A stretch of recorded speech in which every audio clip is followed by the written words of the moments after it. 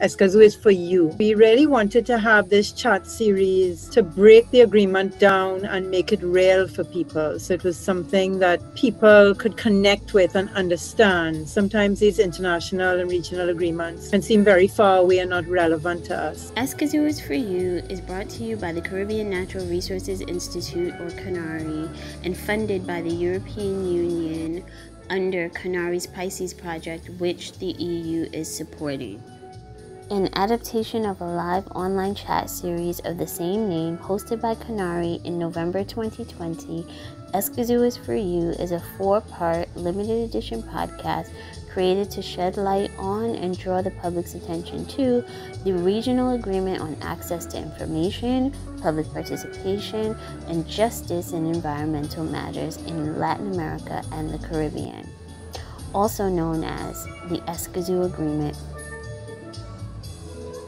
Escazú is for You is hosted by CANARI Executive Director and Trinidad and Tobago Escazú Champion Nicole Leotaud.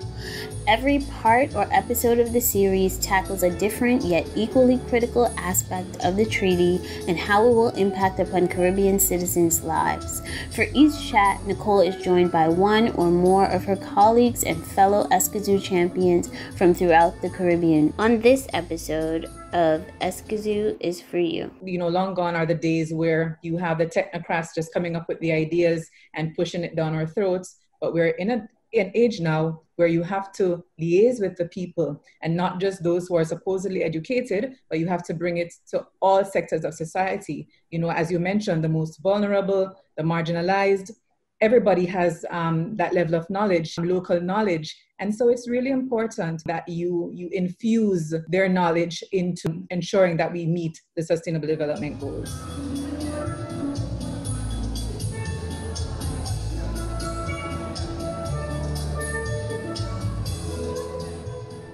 Episode number 2, Public Participation. I'm Nicole Leotaud, Executive Director of the Caribbean Natural Resources Institute, or CANARI. With us today, Arica Hall, Executive Director of the Environmental Awareness Group, or EAG, in Antigua and Barbuda, and Karetta Charles from the St. Lucia National Trust. And Karetta is also one of the Escazú representatives of the public. So welcome again. Thank you so much for taking the time to be with us. Thank you, Nicole, and thank you for the invitation by CANARI. My name is Arica Hall. I am the Executive Director of the Environmental Awareness Group in Antigua and Barbuda. We are really very much focused on Antigua. We don't do much work in Barbuda, unfortunately. The EAG is a non-governmental organization, and within around the past 30 years, we really started off as a grassroots activist group that was really very focused on, just environmental awareness in Antigua and Barbuda. And that has ballooned quite a bit into a lot of work on species management. So our focus has been, for the past 25 years, really on the rehabilitation of offshore islands so that our endemic and endangered species can thrive. Hi, good afternoon, everyone. Thank you so much for this opportunity, Nicole. I'm Karetta, as you said, and I've been with the National Trust for a little over 11 years. And we basically are a membership organization with a mandate to help conserve and preserve St. Lucia's natural and built heritage. So we do quite a bit in both areas. We developed recently the Walcott Place, which is not environmental, but it has to do with preserving the heritage of Sir Derek Walcott and his twin brother, Roderick Walcott. We do conservation of offshore islands, monitoring these islands to ensure that invasive species are kept out and that you have the local species thriving. We take care of various sites. For example, where I am right now at Pigeon Island National Landmark, that's our flagship site, even though we're getting a beating due to COVID, but we still maintain this site, which is historic as well as an environmental site. We do a lot of school visits. We engage the communities. We do everything environmental, and just try to get persons involved in why it's important to take care of their heritage so that it's not only for our benefit, but also for future generations. So that's in a nutshell what we do at the National Trust. We've been around for 45 years. We celebrated our 45th anniversary on September 26th. So we have quite a bit under our belt. So two powerful ladies with us, and two are really of the leading civil society organizations in the region and certainly in their countries. Long track records of experience that you bring into this discussion. So this chat today focuses on one element of the Escazú Agreement, this regional treaty, all about public participation in environmental decision making. So the Escazú Agreement, I've put the link to the official website where the actual document can be downloaded, and lots of good information. It's a regional environmental treaty, the first one in the Latin American Caribbean region, and the first one in the world to protect environmental defenders. And it's all about putting people at the center of environmental management. It focuses really on three things. One, access to information. Two, public participation in environmental decision making. And three, access to justice in environmental matters. So this agreement really recognizes that all of us have the right to a healthy environment, and therefore these three things are very important to allow us to exercise those rights. The agreement has already been signed by 24 countries and officially ratified by 9. It needs 11 countries to ratify it before it can come into force. We have 2 countries on track to officially ratify, so we're expecting this announcement imminently, that anytime this week, the 90-day period between the 11th ratification, in 90 days after that, the agreement will come into force. So really, we're looking at into December, January, February. By February next year, we should be having some very exciting news with this agreement coming into force.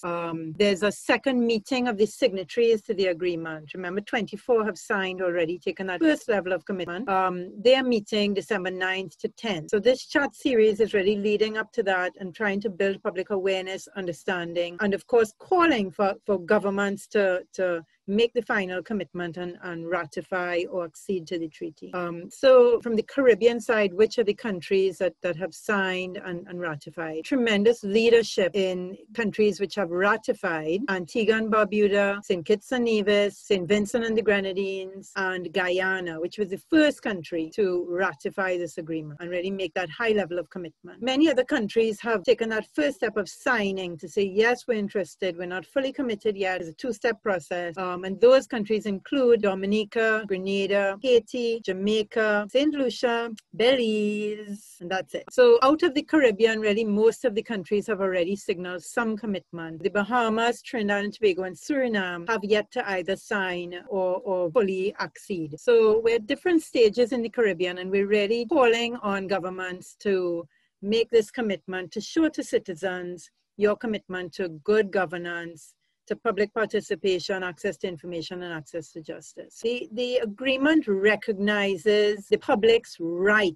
to participate in environmental decision-making and seeks to ensure that that right can be expressed. Governments who sign on to this agreement are committing to open and inclusive participation on decisions that have or may have a significant impact on the environment, including when they may affect human health. So these decisions could be anything from permits for development, land use planning, policies, plans, rules, regulations. So all kinds of decisions affecting the environment, we need to see open and inclusive participation. The agreement also has some specific things. It talks about participation needing to be early on in the process and giving people sufficient time frame to be able to participate. For example, giving them access to information early enough that they can study the information and input. It talks about giving due consideration to public observation. Observations is not my favorite word. I have to tell you up front, maybe we can talk about it more, Karetta, but this public input being in the form of public observations, which the governments would then consider in making their decisions and would feed back to the public on how those observations have been considered, whatever the decision is, you know. It talks about providing appropriate spaces for consultation, regard for local knowledge, especially supporting vulnerable stakeholders and supporting those who are going to be most affected to engage, respecting the rights of indigenous people and local communities. So lots of interesting things there in the agreement, which of course will be unpacked much further when it is implemented. Let's dive into really talking about this in a practical sense. You know, what would could this mean for us in the Caribbean? So the first question I have for both of you, I'll go to Karetta first. Why would you say public participation in environmental decision making is important for sustainable development in the first place? Why should this be something that we support? Okay, thanks, Nicole. It's extremely important because when you think of sustainable development, you're thinking of inclusion. There is no way you can address the issues that affect people without having their voices on it. So that is the major reason why it's important. You have to put people at the center. Long gone are the days where you have the technocrats just coming up with the ideas and pushing it down our throats. But we're in an age now where you have to liaise with the people and not just those who are supposedly educated, but you have to bring it to all sectors of society. As you mentioned, the most vulnerable, the marginalized, everybody has that level of knowledge, local knowledge. And so it's really important that you infuse their knowledge into ensuring that we meet the Sustainable Development Goals. Wonderful. So the idea of bringing local knowledge, enriching the decisions as well. That is fantastic. Arica, what are your thoughts on this? Why is this important? I love Karetta's word of infuse. That just resonated with me, especially because I think that we've seen over the years how important it has been for the voices of people to be a part of something. You want people to buy into the environment, and that seems to be a lot about, how we have gone about things. When you think about the Paris Agreement, you think about all of even the Sustainable Development Goals, it's this whole concept of buy-in.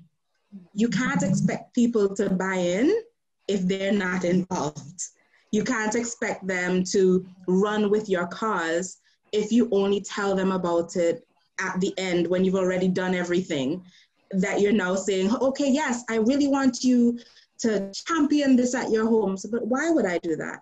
You haven't involved me in your planning process. You haven't involved me in your implementation. Now at the very end, you're kind of saying, yeah, join in. That doesn't work. We know it doesn't work because we don't like it when people do it to us. So I think that the Escazú Agreement in itself it's just a very common sense agreement because it really says, I want to involve you from way back all the way to the end. I think that's really the importance of it.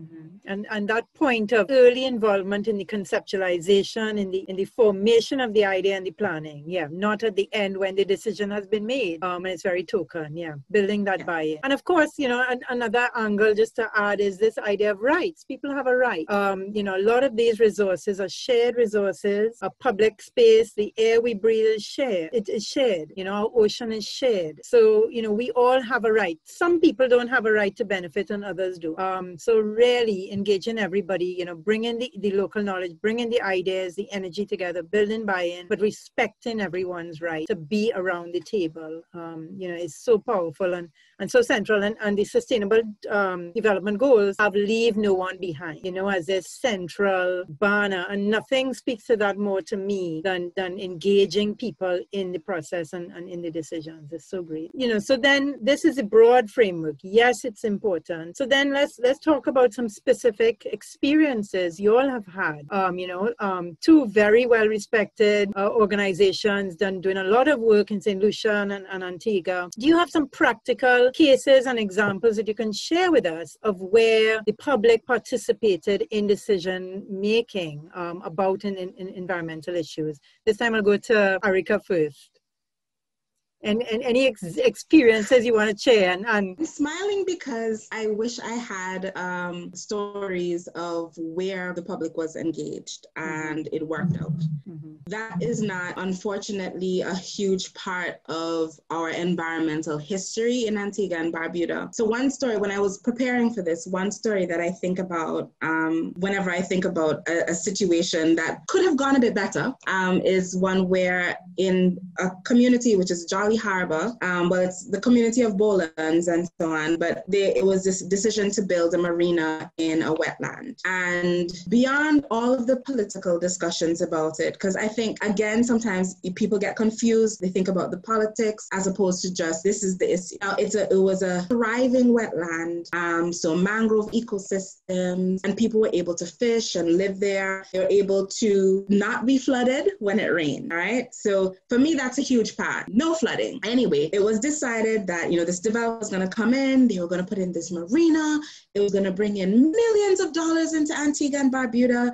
It was the best idea possible. All right, fantastic. So we built in the marina.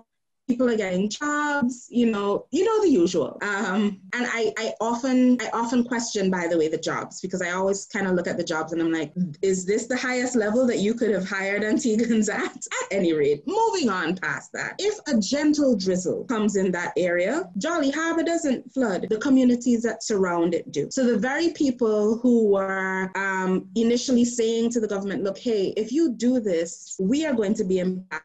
And they said, no, we're going to build it properly so that, you'll be fine. It'll be fine. It'll be fine. Every single time it drizzles, West Palm Beach, which is the area very near to it, floods. Right now, Antigua is in flash flood warning. Mm-hmm. So, we're seeing over 20 inches of rain in one day, which is for us. That area was completely flooded out yesterday, completely flooded out the day before. I mean, you're seeing loss of livestock, literally seeing livestock flowing through wetlands. I mean, that's disturbing in itself. You're seeing people's homes completely destroyed. This is an extreme event. So we're not saying, I'm in no way saying that this was the expectation, but we are saying that if it was built better, and if there was better interaction with the communities and better discussion with those people, perhaps it wouldn't have been so bad. We have another case study which is emerging in another community where it is within a marine protected area. There's a development by a Chinese developer who's come in,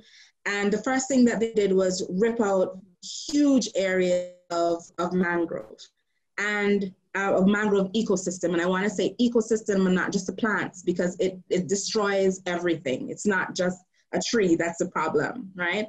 So you're going to have a definite impact upon the ecosystem itself. You're going to see impact on the seagrass beds and on the coral reef ecosystem as well. So you would think, having already had the experience of Jolly Harbor, having already agreed to this Paris Agreement, having national policy that speaks to the need to engage with people, that, that would have happened, right? You'd think so, wouldn't you? No, that didn't happen. That development started in 2016 and it is now 2020, and we are still waiting for there to be any stakeholder engagement whatsoever by the developer, despite the fact that it is called for by law. Now, we don't know what the impact of the Yida development is going to be. We don't know as yet. We expect it's going to be pretty bad. I mean, there's hope for or plans for a deep water harbor there. And I mean, a deep water harbor in that area is going to devastate the marine ecosystem that exists. But I believe that if people were engaged at the beginning, that nobody is saying don't develop, but if people were engaged, it would be wiser development. It would be development that responds to the natural environment, where people and the natural environment can live in harmony.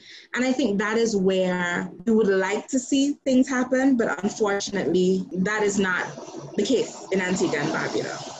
So, but I like your statement on, it's not about anti-development, it's about wise development with people's input. Consistently. And I think, when people see that, that when they are able to discuss with you, like they're able to say, hey, these are my concerns, and those concerns. Arica, you're slipping out a bit, and I know that your internet is not too stable because you're experiencing some heavy weather in Antigua. Karetta, what about you in the St. Lucia context? Do you have similar stories or different stories about public participating in environmental decision making? Yes, indeed, Nicole. I think you know that, hence the question.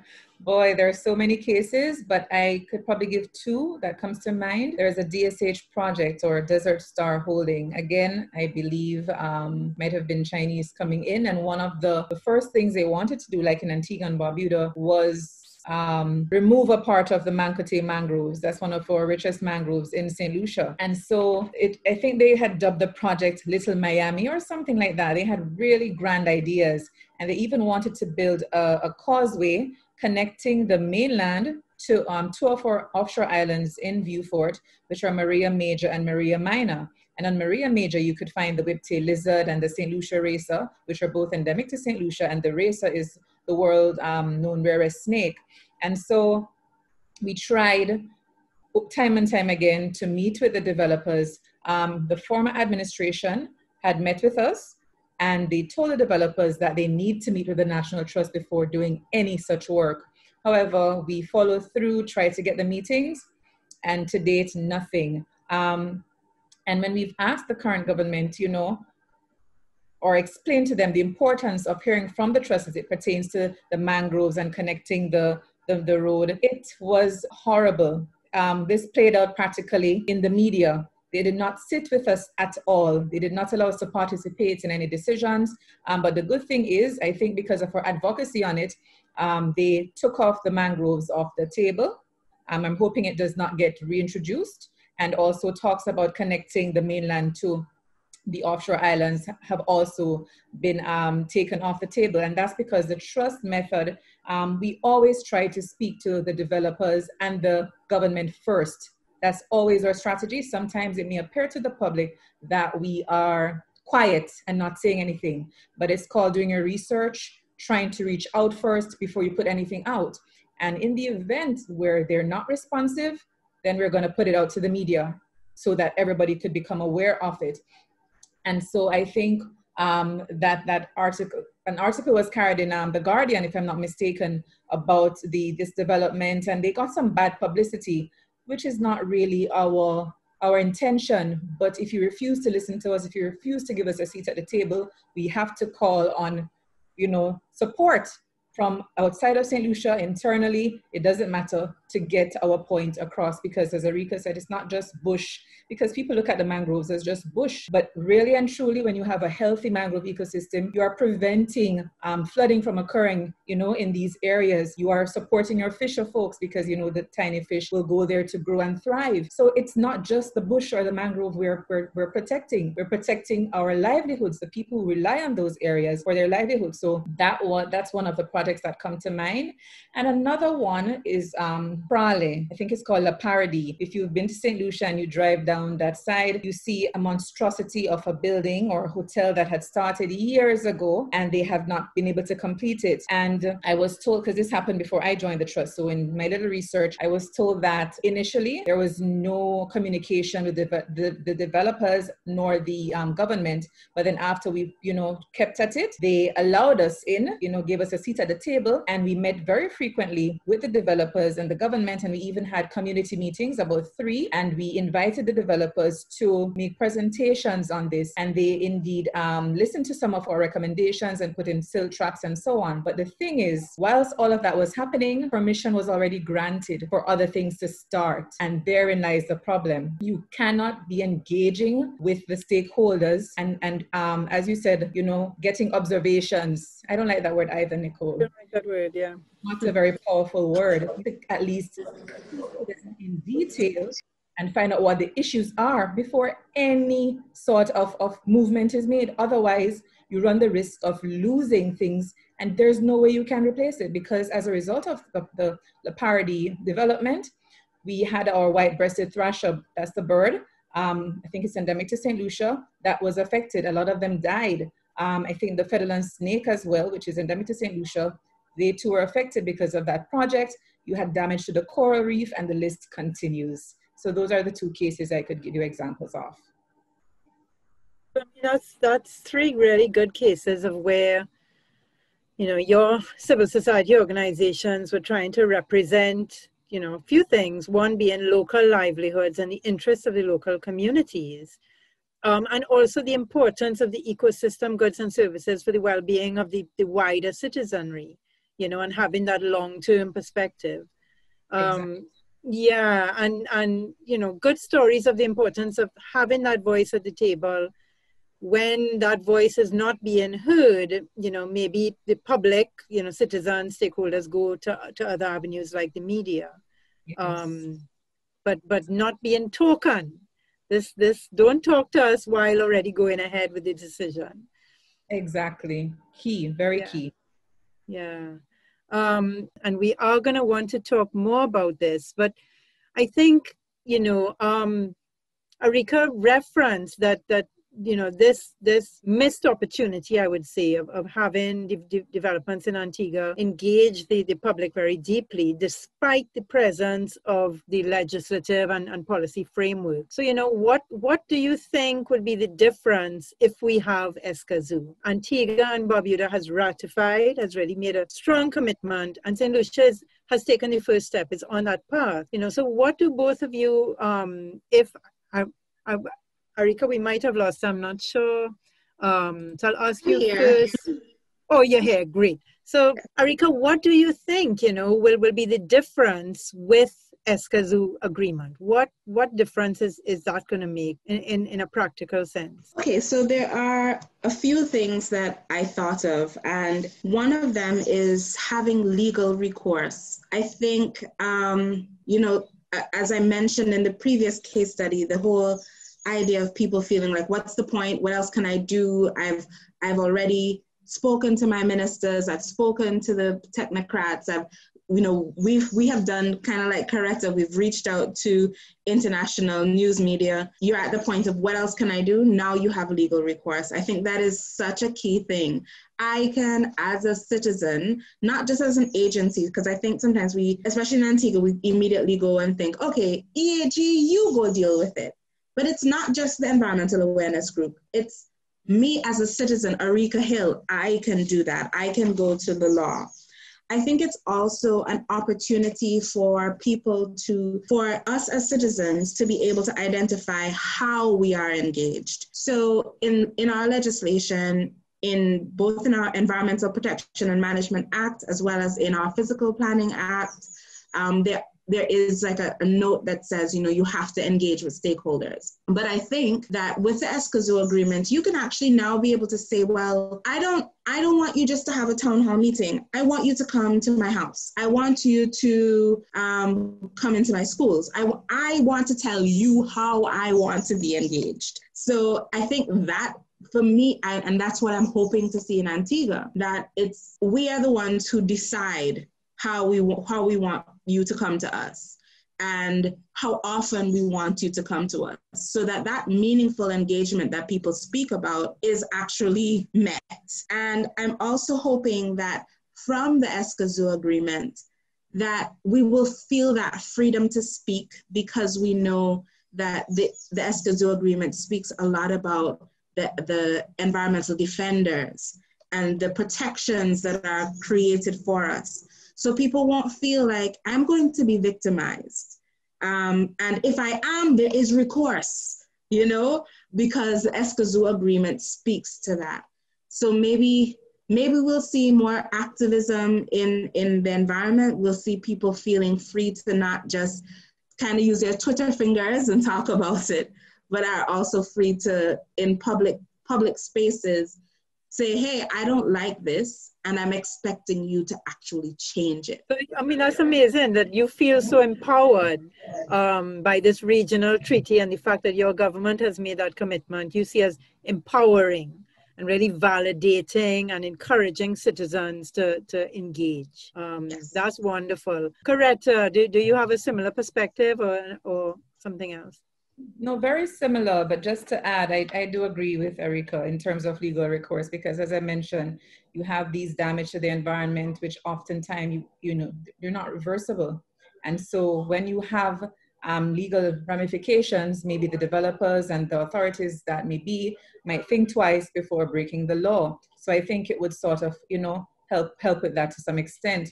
I think that is going to mean we could avoid conflicts more. That means a lot to us at the Trust, because it honestly, it hurts me when I have, because I'm the media and communication officer, right? And so I have to monitor our social media. I have to look at the comments based on articles, and the personal attacks against the staff, myself included, the director, against the organization, because we are basically speaking up or advocating for the protection of our environment, which is to benefit everybody. But then persons color us as being political or partisan, and it's honestly, it's painful. So I'm hoping with this, it will take some time that we can have better protection for environmental defenders, because that's what we are. You know, in Latin America, you have hundreds being killed annually. Fortunately, we do not have that in the Caribbean, but it does not mean we do not have persons who are threatened and victimized. And I think Escazú is going to help us in the Caribbean. And as Arica said, it's going to empower more people, the operative word, more people, because many persons right now are fearful of speaking out against anything. They may have strong opinions behind closed door. They might set up fake accounts on social media to tackle it. We don't want that. We want persons to be empowered to speak up when something goes wrong, and not just for their community, but anywhere in the country, because as you see with COVID, you know, it can affect you irrespective of where it originated from. So apart from conflict, just access to information, Nicole, sometimes we're trying to get basic information, and that information can help us to design our advocacy strategies or communication strategy, and you're calling the relevant authority, and it's just like you're running against a wall. Nobody knows anything. And so that prevents us from working as effectively as we would like to. So I'm hoping with this agreement, there'll be, you know, greater access to the information, and we can use it to work smarter and more efficiently. And just a seat at the table, Nicole, which is very important. In the case I mentioned about the DSH in Vieux Fort, sorry, I got distracted. In the case I mentioned about the DSH in Vieux Fort, I remember clearly that there was a public meeting, but how it was advertised, I don't think everybody would have gone, because it looked almost like a political rally. You know, the colors that were being used, let's meet here to discuss this, that's perfectly fine. But you ought not to have any of the colors representing the parties as a part of that, because those who are of an opposing view or, you know, belonging to a separate party would not feel welcome to be a part of that. So we have to be mindful how we package things, and I'm hoping that Escazú, you know, will be the guide for our leaders, you know, to not use mechanisms like that to get the message across, but it has to be impartial, and, you know, there's no bias, and we can hold them accountable. I like that. We certainly, what's in the document now, you know, it's quite a short document, very readable. I encourage people to go online and read it. But we're expecting that will then be implemented through guidelines, standards. There will be capacity building opportunities. So I mean, to me, this then, what I like about it, as well as what you both said, is this idea of some kind of standard setting at the regional level. So it's not at the whim and fancy, you know, of current players, but we all have some kind of standard and guidelines to operate by, all, you know, focused on this being open, being inclusive, being transparent, meaningful engagement, as Arica said.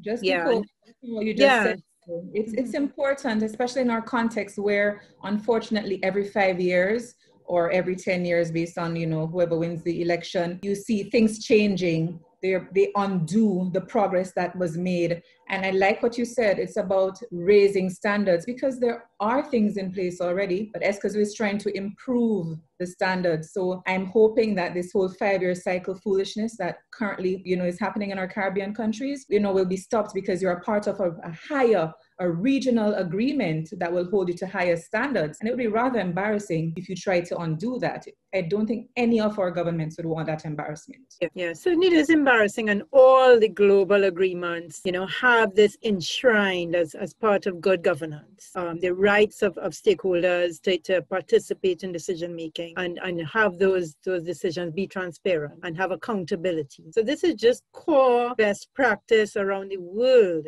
in terms of good governance. governance. And I'll share with both of you too. Canary, of course, we work a lot in this area in trying to facilitate and promote stakeholder participation in environmental decision making. And Karetta, you made me think we have a little exercise we do, and we say there's a line, a participation line. At one end of the line is top-down decision making. I, government, are making the decision, or I, whoever, and not telling anybody. It's none of their business, right? Very top-down. At the other end of the line, the other end of the spectrum is really shared decision making. And then there's a whole spectrum in between. Somewhere in the middle, stakeholders are consulted and their views taken into account to varying degrees. And we do an exercise asking, people from different countries, people from government, civil society, mixed groups, where is your country and your sector along this line? And they put it and they explain why, and we say in what direction is it moving? Are things getting better? Are things moving in a positive direction to be more participatory and good governance? And the scary thing is some of them feel that their country is going backwards. I've been doing this for 15 years with people and gotten all kind of different results from all different countries, all different sectors. And it's a very personal opinion. But that feeling that our voice is being heard less and less and less is very frightening to me. And Arica, I'll go back to you. Your thing saying, this is empowering. It's so important, and pushing the region in the right direction is so important. Any comments on that? I would actually add to that. I mean, I can definitely feel that sense of, where your participation is needed and how it is really involved in, in real decision making. Because at the Environmental Awareness Group, we are very much involved in, so we sit on the technical advisory committee for the Department of Environment. So we are part of the policy making part of things. But I think it's where the question becomes then a little more difficult when it gets to the point of, okay, well, now that we're seeing the implementation of that policy, is it really happening how it should? But I would also add that even when we're thinking about how meaningful engagement begins, there's a core set of people that sometimes we don't necessarily engage with. And I know that I've seen it in Antigua. When I'm on Twitter and I'm looking at all of the young people who are like 35 and under, so they're out of university, so they're young, but they're not necessarily homeowners as yet. They still live at home with their parents. They don't have that high level of autonomy. Those are the people who are not engaged. And they are the ones who have the most to say. And I feel like they are the ones who are the least engaged in the conversation, but they want to be engaged. And there has to be a way to meaningfully target them and meaningfully engage them, because they're not sitting and watching it happen. They're really enraged most of the time by what they see in their country. And I think that they have a huge part to play. So I mean, I'll throw that back to you, and going on to our last question, what mechanisms do you think what mechanisms do you think we need to strengthen in our countries to make this happen? So if you say this is an audience who's enraged, what do you think could be done to try and reach them and give them that space? And any ideas? So I'm going to turn off my video again, just because my internet is not the best. So I believe that I want to spend the time to actually do a study. I don't want to just off the top of my head tell you this is how they need to be engaged. I need to ask them, how do you want to be engaged? Do you want to be a part of the decision-making process? And if you are a part of the decision-making process, how are we going to do this together? So I would actually spend the time to do that first. But I think that they need to be asked. I also think that there is, having legal representation is not as easy as we want to think it is. It's not, because we've tried at the EAG to go to the legal profession and ask them to help us in different areas. And it's not a simple process. So I think that the legal fraternity definitely needs to be engaged very heavily. And not just from a survey that's done, but really asking them, how do they think that they can be a part of the decisions? That's a great answer. I'm sorry, I'm in a flight. No, it's okay. So we heard you well.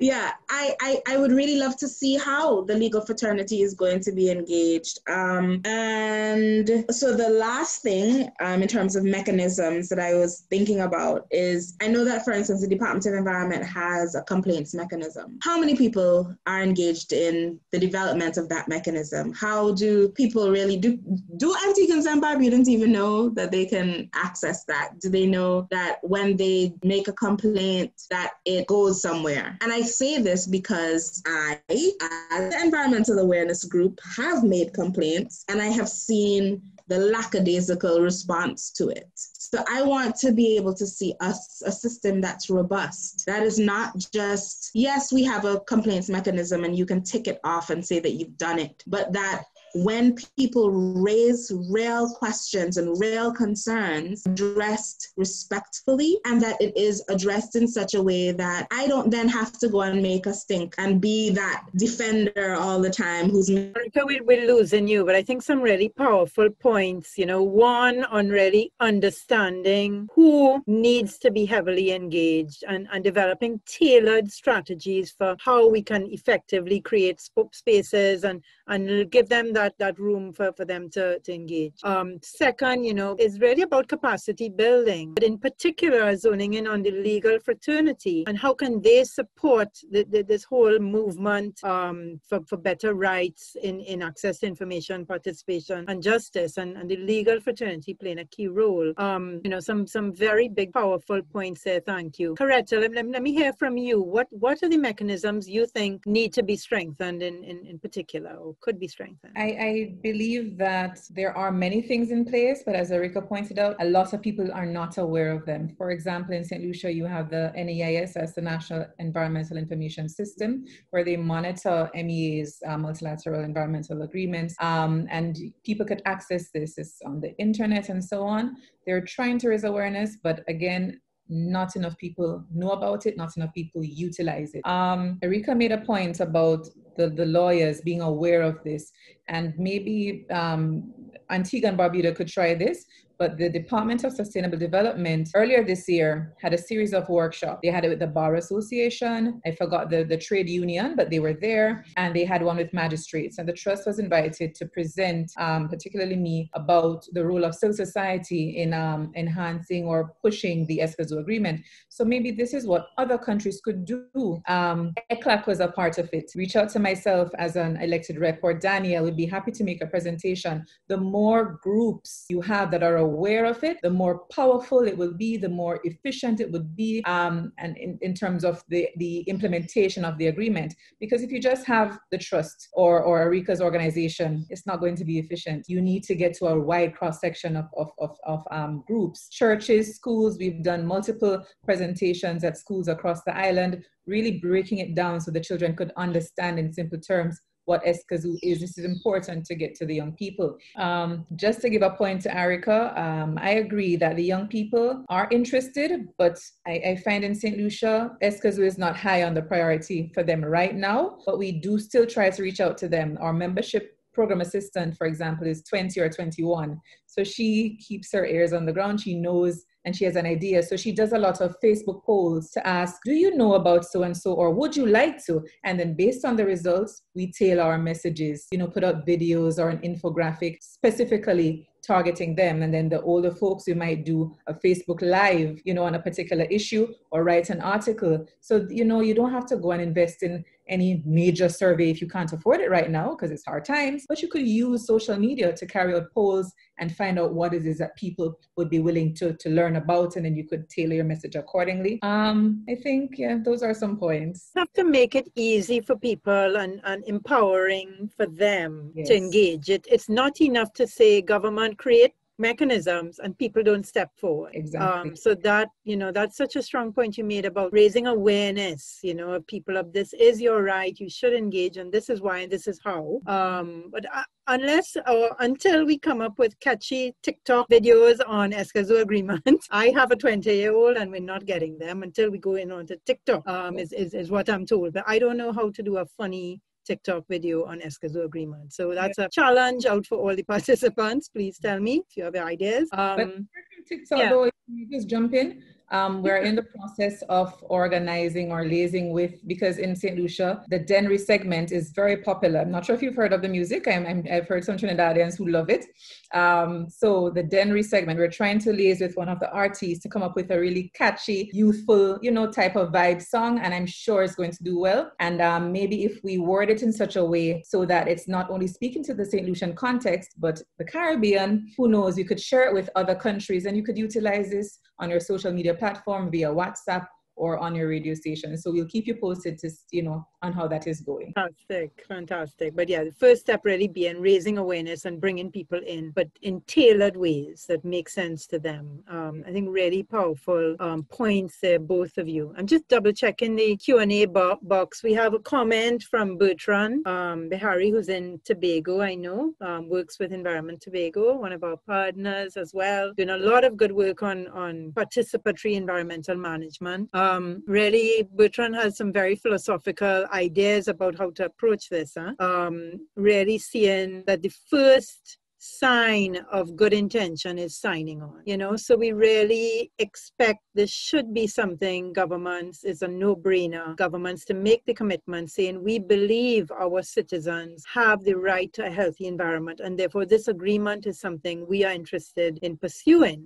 Yes, we may not have full capacity. Yes, we may have a lot to put in place. Yes, it's a journey. I think everyone accepts that and understands that, and we need to be reasonable, but come on that journey with us. I think very much is what civil society is asking governments to do. Signal your commitment to these principles. I could jump in? Yeah. So what you just said is important, because if we ever wait for everything to be, perfect, it will never be. So as you said, the time is now. So when they sign on and they ratify, it really shows political will. And not only that, the Trust is not the only NGO in the Caribbean that's willing to work.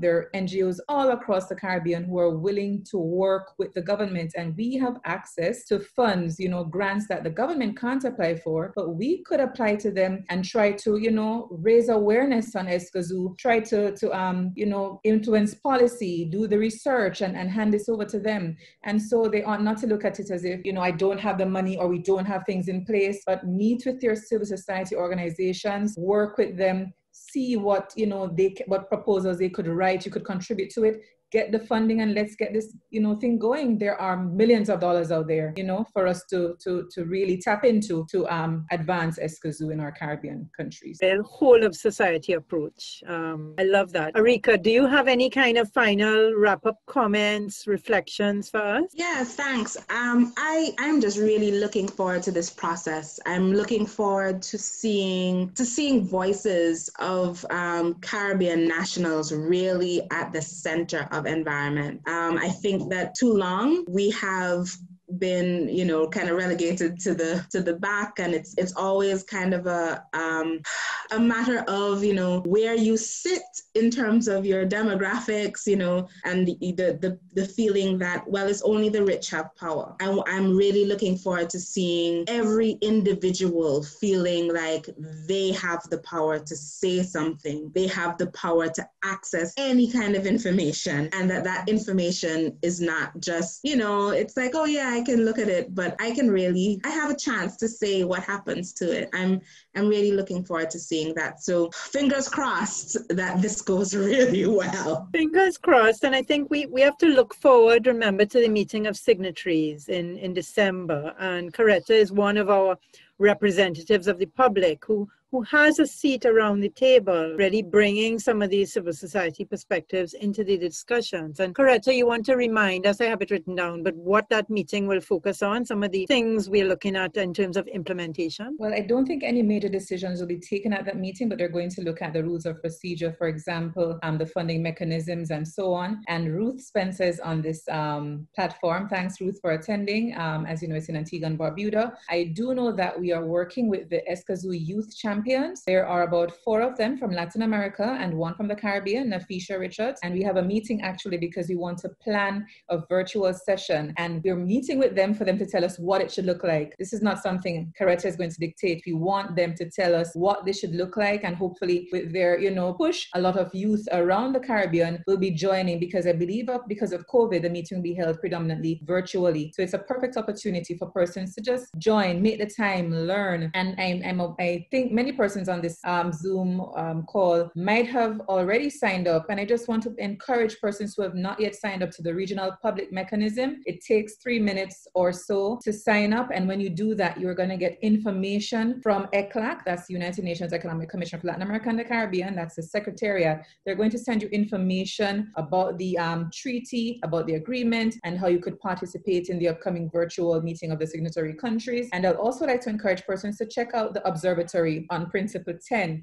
Just Google Observatory on Principle 10, and you can find out more about the countries that have signed, what laws they have in place for any of the tenets of Escazú, whether it's information, public participation, or justice. So you can become more familiar of what you already have and where the gaps are, and how you could, enhance your advocacy to encourage your governments to improve in particular areas. And I'm here, my email, advocacy@slunatrust.org. Reach out to me. I will make the time to make a presentation to simplify it, because many of the persons who are part of this are lawyers and, other important professions.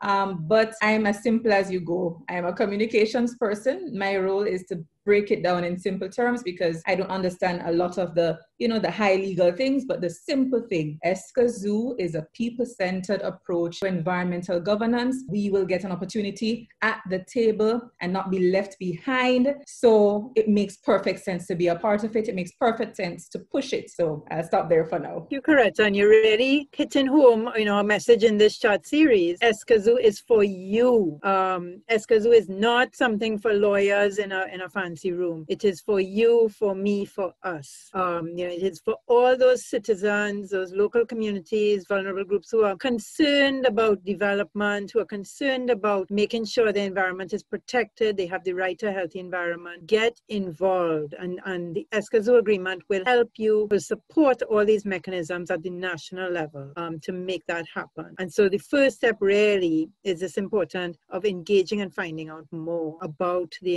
agreement, which we expect to enter into force. We expect to get the 11 ratifications very soon, and then the agreement will enter into force by early next year, but already is very encouraging. These countries are starting negotiations on implementation, so I really feel this is so powerful and such an opportunity for us. And I want to just, and in wrapping up, remind people of the countries and where they are. It's all on the website, as Karetta says. We have great leadership being shown by Antigua and Barbuda, Guyana, St. Vincent and Grenadines, and St. Kitts and Nevis. And congrats to all of you. Your governments have really committed to environmental rights for your citizens. And I'm very proud. I'm getting little goosebumps. Very, very proud of these 5 countries. Looking forward to more, countries which have already signaled that first step of commitment. Belize, Dominica, Grenada, Haiti, Jamaica, Dominican Republic, St. Lucia. Please, you've signed. Wonderful. We want you to take that final step and ratify so you can really get involved. And the 3 countries in the region, we're calling on you. Signal your commitment. Don't hold back. Don't be afraid. Come on this journey with civil society. We are supporting you. That's Bahamas, Suriname, and Trinidad and Tobago. We really want you. You're at the point now that it's never too late to join this party, this wonderful journey. Come on board and accede to the agreement. It's a very exciting time in the region. And Canary, will be continuing with this chat series next week. We have 2 powerful ladies from Jamaica. We're going to be looking at access to justice. On the next, Escazú is for you. The previous government went to China a few years ago and announced that there was going to be a port development at the Goat Islands. The Goat Islands are islands within the Portland Bight Protected Area, which is an area that was agreed by academia, general public, etc. And that was set up in 1998.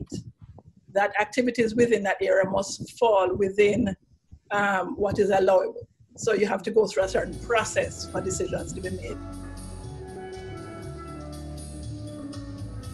The Escazú is for You team would like to send a special thanks to our funder, the European Union, for their support of the Escazú is for You live chat series, this podcast, and the Pisces Project overall, to our special guests, Arica Hall and Karetta Crooks Charles, for lending us their time and expertise on public participation in environmental matters, and to our live viewing and listening audience for their thoughtful commentary and questions on the Escazú Agreement and public participation. Thank you.